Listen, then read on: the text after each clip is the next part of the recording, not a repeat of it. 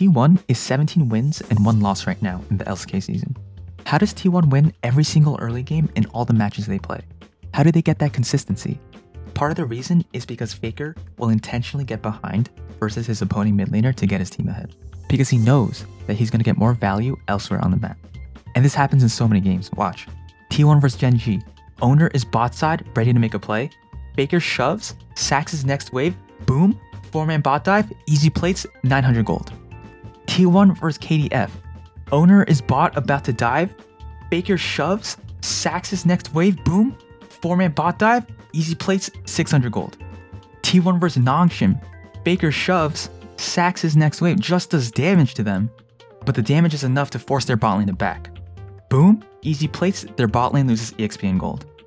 T1's teamwork and timing is unmatched right now.